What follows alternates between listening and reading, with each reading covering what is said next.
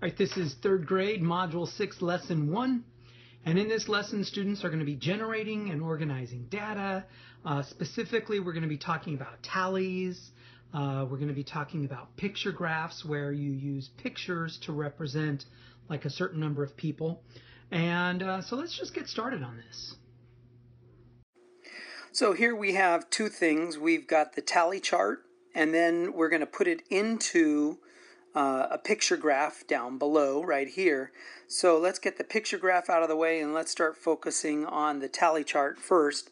And the tally chart says shows a survey of students and their favorite pets. Oh, cool. Somebody likes lizards. And then each tally mark represents one person. So we're supposed to figure out how many people are there total. Well, first let's look at the cats. And the idea is I want you to look and these, whenever we see this kind of a thing, we want our students to immediately recognize that as 5. We don't want them to count all the individual little tallies. We want them to immediately see that this is 5 plus one more makes 6. So that's just a counting thing that we want our students to be pretty proficient with. So let's get started on this. So how many cats do we have? Well, we have 6. How many turtles do we have? And that might be a little hard because it might be a little small, but we can see we have 4 turtles. We have 2 fish. And now dogs, you can see we're going to immediately start with 5 and then go 6, 7, 8. So 5 plus 3 is 8. So we know that we have 8 dogs. And then we have how many lizards? We have 2 lizards. All right, so I'm going to zoom out a little bit. And so now the question, by the way, was, well, how many total students were surveyed right here? So we need to add. Well, I'm going to look and I'm going to see that 6 and 4 is 10. 8 and 2 is 10, so that's 20. Plus an extra 2 is 22. So we can see that we have 22 students all together. So I'm going to move that a little bit to the side, and then I'm going to bring up our little picture graph here. And let's see, I'm going to get that picture graph up and to the front. All right, so there we go. And so let's see, I'll put it right here. Good enough. Okay, so use the tally chart over here, and we're going to make this graph. So the first one has been done for us. So we knew that we had 6 cats, so we have 6 little circles right there. So we know we have 4 turtles, so we need 4 dots for the turtles. So I'm going to do 1, 2, 3, 4.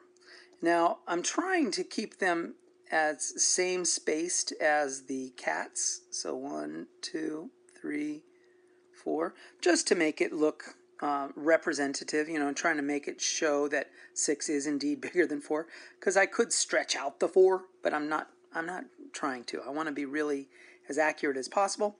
We know we have 2 fish, so 1, 2.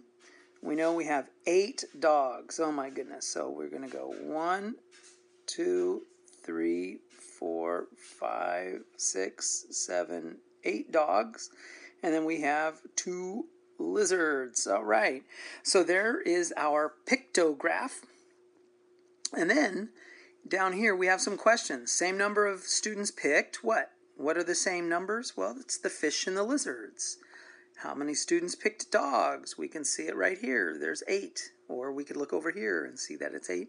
How many more students chose cats than turtles? Well, we know we have 6 cats. We know we have 4 turtles. So there's 2 more students who chose cats. Same kind of concept, but we still have this same tally chart. So that was 6, 4, 2, 8, and 2. And we had 22 students altogether. But this time we are going to, use the tally chart, which is right here, to complete this picture graph. So you could think of that previous slide, those circles, as a little bit of a picture graph, because the circles are kind of like a picture, aren't they?